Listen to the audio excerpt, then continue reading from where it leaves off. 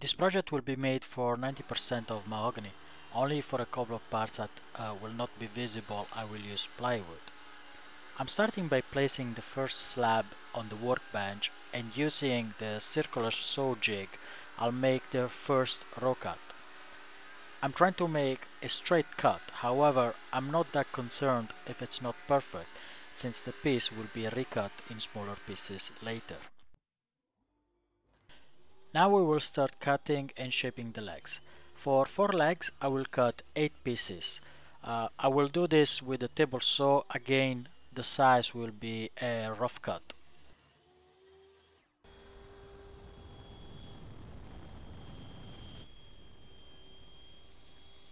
Once I did the width, I'll be start cutting using a table saw sled the legs, the length of the legs. Again, not to the final length. Time to start jointing the first face of the leg.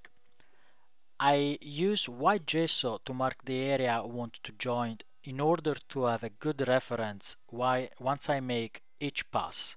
If the gesso is not completely gone, it means that the face is not straight and I will go a second pass and a third pass if it's needed. Once the 8 parts are ready, I start picking and making the couples to end up with 4 legs. At which point I begin to joint the adjacent face without mixing the couples which I previously made. A future video project will be building a better fence system for the machine and a better in-feed and out-feed table. Now that I'm done jointing 2 faces, it's time to reduce the thickness to nearly final measure using the second function of this machine, which is the planer. I'm removing the dust collector and the fence. Without the fence, the dust collector can be placed on top and able to collect all the chips that come from the top side while I'm planing on the underneath. I attach the hose from the vacuum cleaner, and finally I set up the height of the bed that I need to plane the legs. At this point I can start feeding the legs one by one.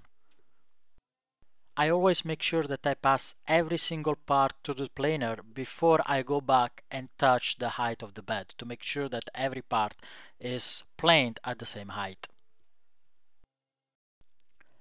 Once finished planing, it is time for the last face of the leg, which I will cut using the table saw. I'm adjusting the height of the blade to just a little bit higher than the actual piece, and I start passing each of the 8 pieces through it.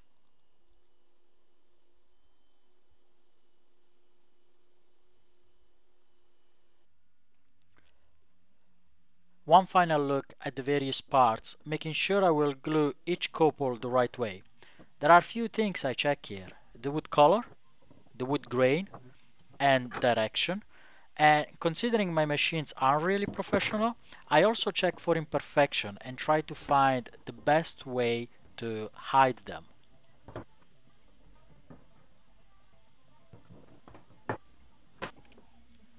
Now, this is the moment where I wish I had a parallel clamps, or many of them. Unfortunately, right now, those clamps are just not in my budget, so I'll probably build some when I get around, and that will be a future video project.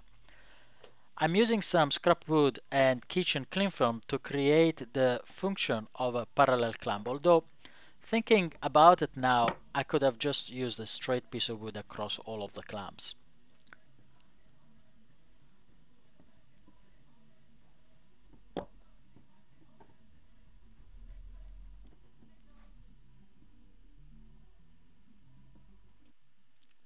We are then going to spread some glue on the face of the 8 pieces, well, some glue or as much glue as possible, and it's going to be really nicely spread to avoid that there is either gaps or that some parts are higher than other parts.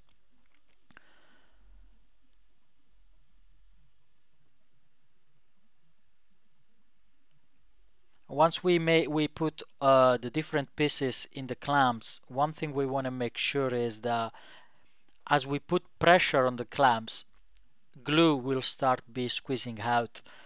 Good recommendation is that you clean the glue as quickly as possible. It just will save you a lot of time later. You saw me putting some salt on the glue. To be honest, I don't know if it really works. I think this was the first time I did it.